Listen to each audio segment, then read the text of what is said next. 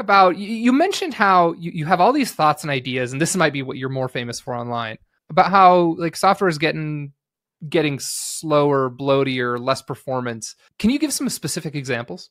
Sure. And I guess there are many examples. So I'll pick one that happens to be recorded by me in a way that's very easy to see, but it may not be the best one for your purposes. So I'm happy to go through other examples. It's a podcast, so I'm trying to tell an interesting anecdote, right? Great. So in the old days, in say circa the year 2004 or something like that, quite some time ago, 2 decades now, if you were to load Visual Studio, Microsoft's dev environment, which we all used as the debugger. We didn't necessarily use it as the editor, but in those days we used it as the debugger. And many people did use it as their editor, as an IDE, either way. It loaded pretty much instantly. You know, it wasn't maybe as fast as it could have been, but it was very quick. You could load projects to debug, and they loaded pretty much instantly.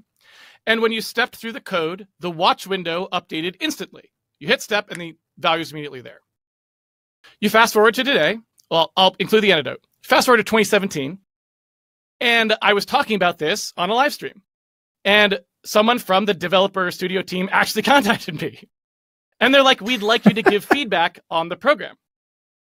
And one of the things in this little feedback questionnaire they sent me was, how long should it take to load a project in Visual Studio? And the smallest number, the minimum you could pick, was less than 10 seconds.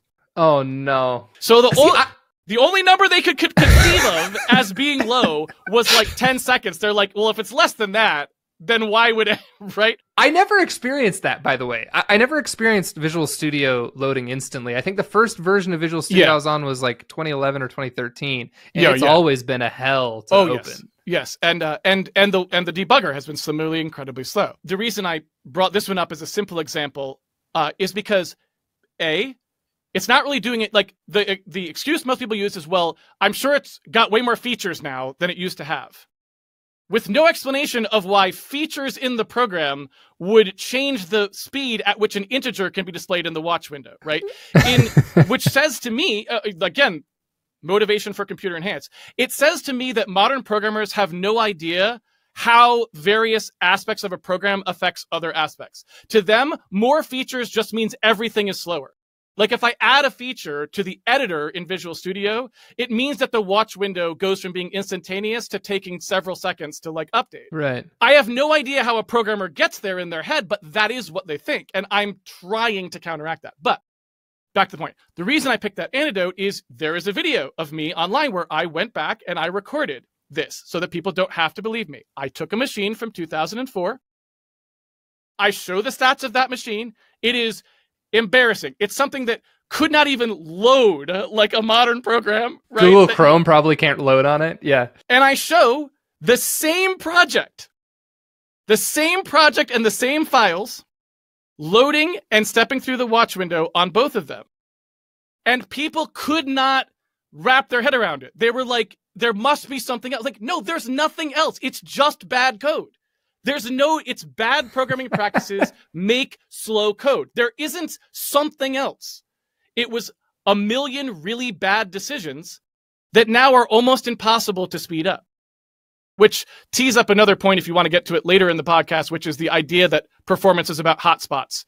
But you could put that in your quiver if you want to. I definitely want to ask about that. Okay. Because that sounds very interesting, and I don't think I'll get another chance. So anyway, I'm happy to go through other examples. I don't know if that example was the kind of thing you were looking for, but that was the first thing that came to mind, that people can easily go watch me demonstrating on a video so that they know what I'm talking about. No, so that's a great example. So Microsoft Visual Studio, to be clear, we're not talking about Visual Studio Code that a lot of listeners might also be familiar with. This is Microsoft Visual, and it is like, I mean, load it up on your computer. I believe today it is still extremely slow. Last time I tried it, I think it took about 20 minutes on my machine. Or it's 20 seconds on my machine. It's very slow, yes.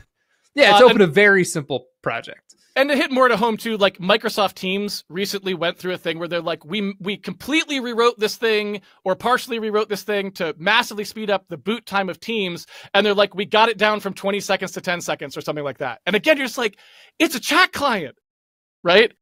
Either way, I'm getting up to get a coffee. Like, yeah, and people, again, the excuse parade comes out, and they're like, I'm sure it was just checking credentials or whatever. It's like, that, cache this stuff. Like, that is how that works. Like, let the user start interacting if you really... And plus, why did it take 10 seconds to check credentials? What is going on there? Modern internet is like millisecond ping times. Like, even if you were talking about something where you were intentionally taking a long time to salt and decrypt a password, that should have been a progress bar. So I'm pretty sure that is not what was happening, right? If it's really that kind of a thing. We're talking about something very different, which is probably a bunch of serial dependency chain server round trips that are just taking this long because no one actually thought about how it should start up, and off you go. Anyway. It's a fantastic example. So what the underlying problem, like so far we've talked about like, well, programmers either aren't taught or maybe aren't given time or don't care. I guess, let me just ask you, like, what do you believe the primary driver is for a proliferation of slow software? Is it just lack of education? Is it lack of caring? Is it business people? It's lack of education or lack of culture, you might say.